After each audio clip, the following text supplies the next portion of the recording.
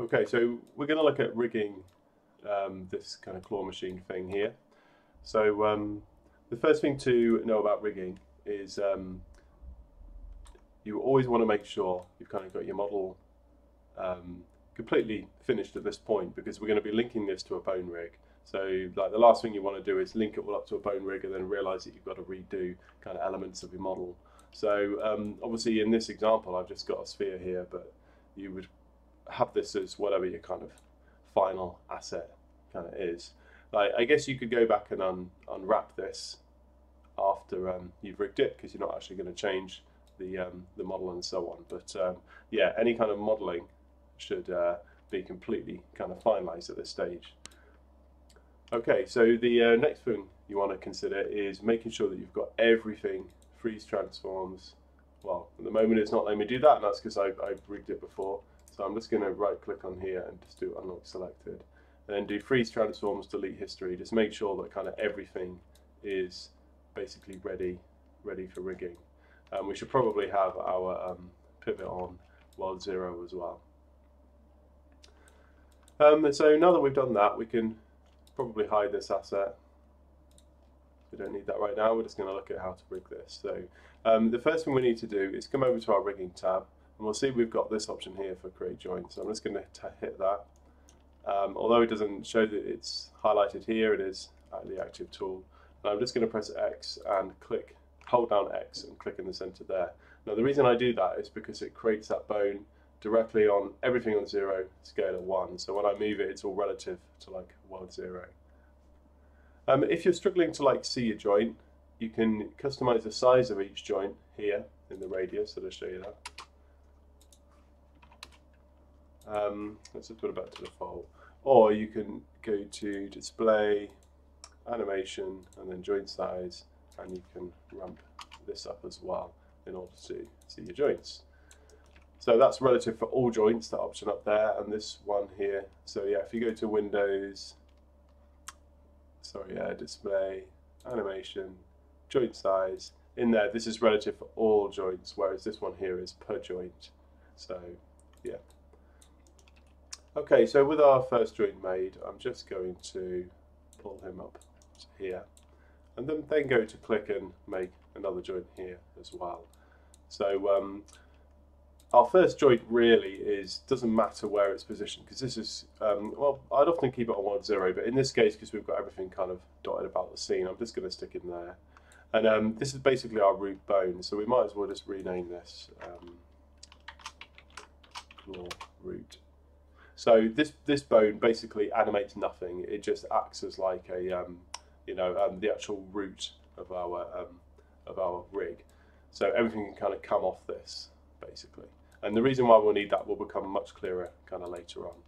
So this guy here, I'm going to hold down V and I'm going to snap him over here, because this bone is going to move these two poles, and these two bits are going to move that kind of along the x-axis along here.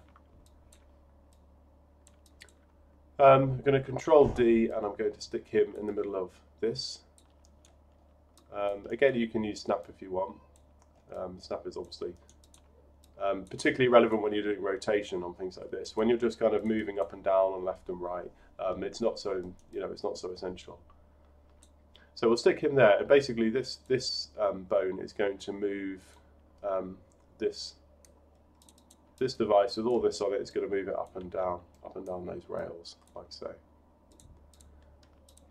Okay, so we'll select that joint again, clone that, and stick this one here. Now, basically, normally I would be really easy to snap this, because I would have a, in fact, I already did it before I made the tutorial. So, yeah, it's really useful having that center point there, because we can hold V and just snap onto there, like that. So, in fact, yeah, if you really want to be nice and precise about it, we can clone him up to there, like that, and we know that's in the dead center too. Okay, so now we have a control for moving this device up and down along here. We have a control for moving this along here, and we have a control for moving this up and down. That's what this one's going to do. So let's just name these again as well. So if I select this, I'm going to try and think of a suitable name for it, so maybe call it claw rail. That one we'll also call claw rail 2. This one we'll call claw dropper or something. Like that. Okay, so the next thing we need to do is set up 3 bones for rotating these. So this is where it gets a little bit more complicated. So we'll clone this guy again, so Control D on your keyboard, and I'm going to go to my top view. Then we're going to position this bone kind of like roughly here, and then we'll make sure we go to our front view as well and just position that up there. Basically, that claw is going to react to the rotation of that, so this claw here. So you need to make sure that this is in the right place so that this will rotate basically where you want the pivot to be. So that should be about right. For the next one, in fact, I'm going to lower the radius of these a bit too. For the next one, Control D again, and we'll position him where we want him to go. But what we also need to do is go to rotate mode and just rotate. If you hold down J in this case, we can just get that into position. I'm just going to check actually, if I just go to my rotate tool, I'm just going to put my absolute here down to 5, just to see if that's got a, yeah, it's got 5 degree rotation on it, so it's good to be precise. So we'll clone that guy again, position him kind of roughly here, and again, rotate until it lines up like so. So the reason why we get that rotation right is because we want to use that rotation axis like that to rotate the claw kind of up and down like so. Right, with all those made, we've got a control for everything. We just need a control for this now. So again, I'm going to clone this guy and I'm going to snap him onto that top there. And I'm just going to pull him down roughly in the center. Now, well, I can actually get him perfectly centered by just picking, snapping to vert again to there. Now, getting it in the center is essential if you're going to do any rotation on the model. It's not so much of a problem if the model's just going to move left to right, up and down, or well, along, just going to move along X, Y, and Z. But any rotation, you need to make sure that the pivot's in exactly the right place. So I'm guessing this might have a little bit of rotation on it, so it is right to get that pivot in the right place there. Okay, so I'm just going to hide this guy, and let's start linking this all together. In fact, I'm going to name these properly as well. So let's select these 3 here. I'm going to call these claw 1, 2, 3. There we go. So everything should be named okay, apart from our toy there. So maybe we'll call this claw toy. Okay, so let's start linking it together. So if we select our now what you want to do is work from the the very kind of end kind of twig, I guess you call it, up to the very kind of final root. So I'm going to select these 3 and then select this one here and just hit P to parent.